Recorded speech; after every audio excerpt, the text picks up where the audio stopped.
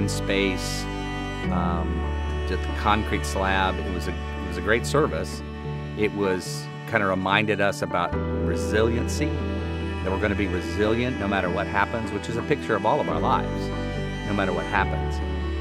But I didn't want us to become so focused on us and what happened to us here and what we were going to do next here, and lose the vision of the gospel, lose the vision of the Great Commission that we're to be about other people. So that Sunday, I think, kind of was, hopefully, kept our balance about us versus loving others, serving others around us, and being outward looking. See, the church is the people in it, as we assemble together in His name. And a lot of times, with us being humans, we like to grumble and bicker, and I was fearful that would happen to us and that it would create a division. And thankfully that nowhere near did that play out. It was the exact opposite. In fact, it brought us all together. It was a blessing to see people work together so well, a project this big, and to see the cooperation and just consideration for fellow church members. And I think that's a really good thing. It's exciting. Starting this new chapter with Friendship, I feel like God is really, going to do something incredible. He's going to do, it feels like it, it just feels like we've been through a pruning stage, and now we're about to just explode and about to just grow. Seeing Friendship through the different stages of the old church, and then the remodeled church last, and then it's been incredible seeing the journey over the years of, the last 20 years that I've been a part of it, and seeing the growth and seeing just how God is alive. It really is pretty incredible.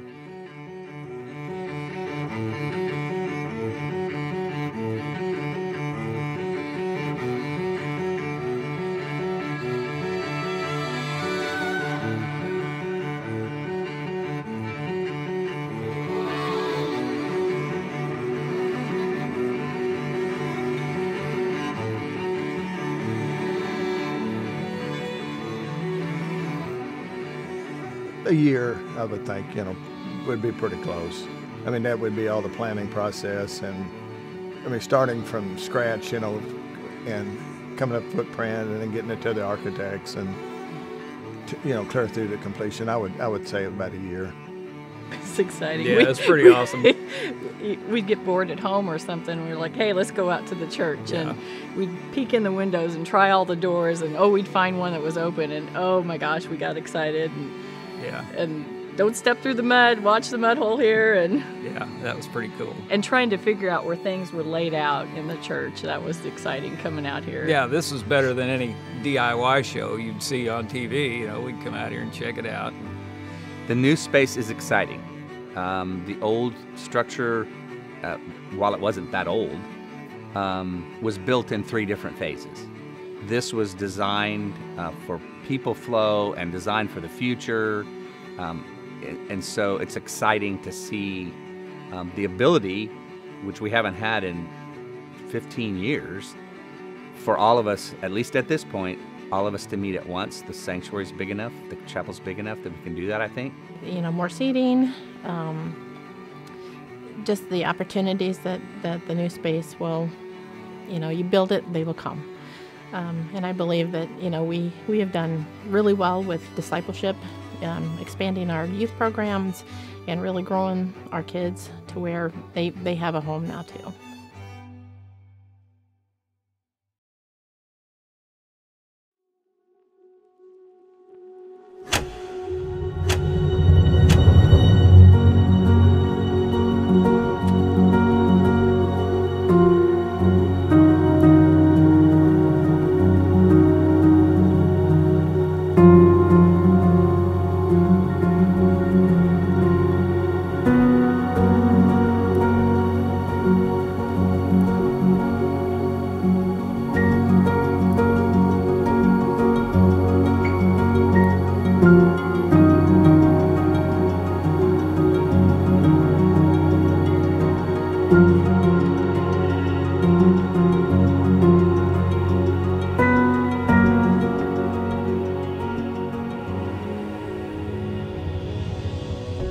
was kind of awesome because you go in and you think, well, now, how's this going to work?